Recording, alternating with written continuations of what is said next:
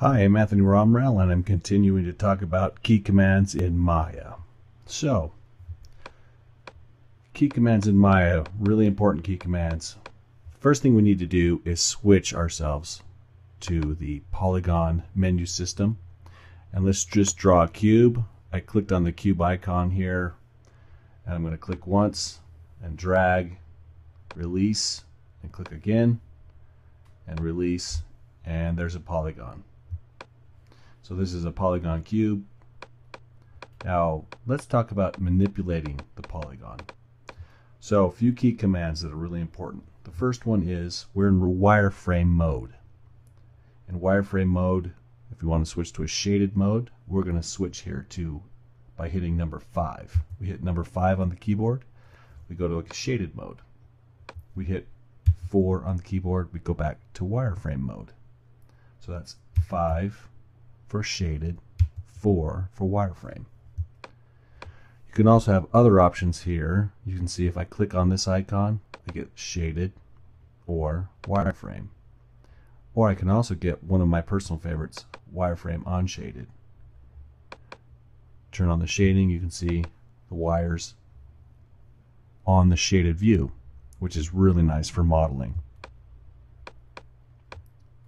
Next set of key commands are the QWERTY keys. So the Q key is used for selecting only.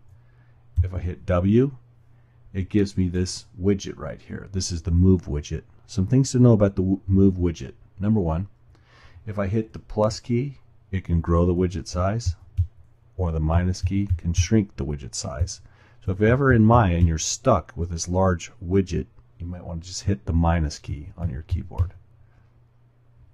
Next you'll see I have green is for indicates the direction of movement in Y, and if I select that it'll highlight yellow.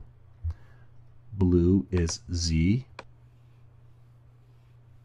and red is always X. And anytime I have a selection, it changes it to yellow to tell you that that is my current selection.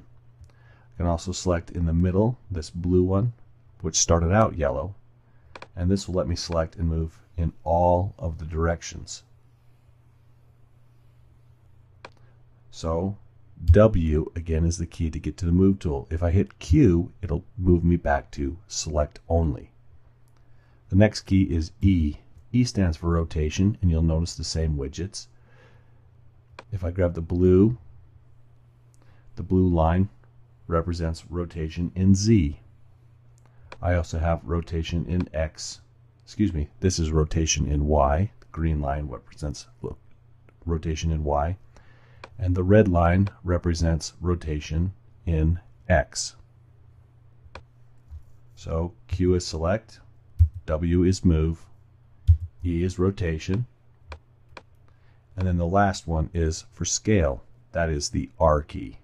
You hit R and I'll get the scale widget. All these still, remember, if you hit plus, grows the widget, minus, shrinks the widget. Same with rotation. If I hit E, I can grow the widget, shrink the widget.